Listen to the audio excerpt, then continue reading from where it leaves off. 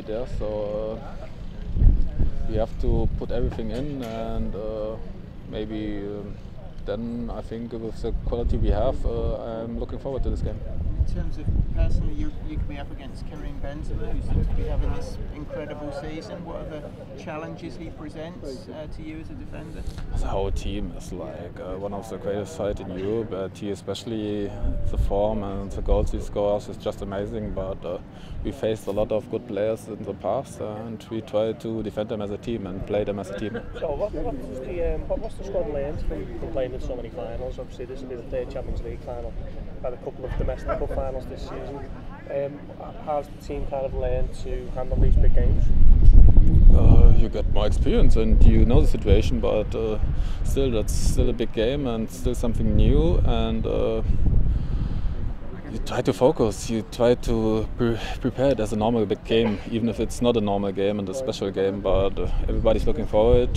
As a kid, you always want to play these kind of games, and now you're in the moment and you try to enjoy and try to do the best out of it. Yeah. Does it help that there's only 6 days between the last game of the season and this final, as opposed to in Madrid when there was 3 weeks between the games?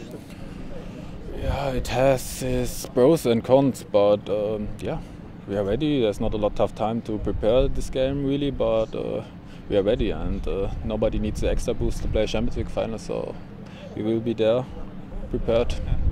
Perfect. What did you make of Real Madrid's comeback against City and Chelsea? They're quite an extraordinary team, aren't they? It was amazing to watch, but nevertheless, we are also a good team, and we also can come back. Hopefully, we don't need to, but yeah, we know even if we score, they have always the quality to come back.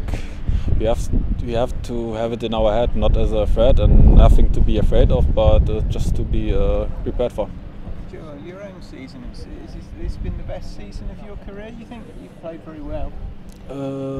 I think it was injured-wise my best season for sure, because I think this helped if you get a little bit more rhythm into it, and hopefully it will get even better. And you started really well, having been out last season with injury. Was that kind of the bit that really kick-started it for you, got you off to a really good start?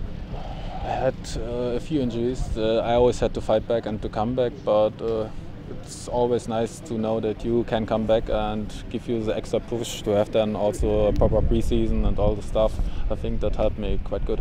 And this sort of really high defensive line you play, is it nerve-wracking with it when you play in the offside trip up on the halfway line? I think that's part of our game. It's we have to close the room to really attack in front, otherwise it would not work. And I think there's no perfect line. Everything has like his pros and cons, and but this is the best way for us, so we do it, and I think it worked quite good for us.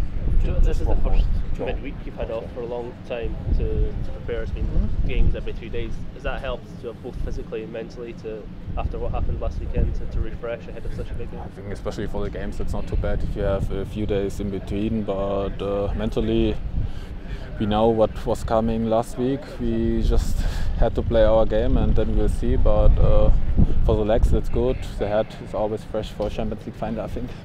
You obviously have this partnership with Virgil. He's had the injury recently. Is he 100% now?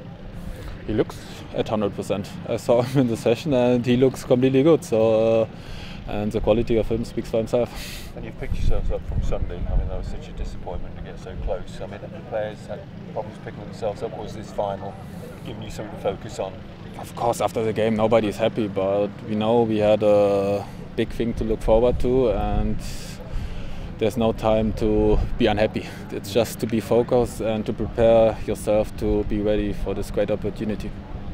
Joe, just I don't know if you're aware of the stat, but in 6 of the last 7 games, Liverpool conceded the first goal. As a defender yourself, does that make you more does that pose more of a challenge to the team because you've fallen behind so many times, or does that strengthen the resolve to sort of tighten things up and get moving in attack? Hopefully, as a defender, I hope we don't concede a goal at all. But we know if you get a knock, we can still do it. It doesn't matter how the game will end, but you can always come back. I think that's a great strength of us. But still, I hope that we don't concede. So. Perfect. Thank you. See you. Best of luck.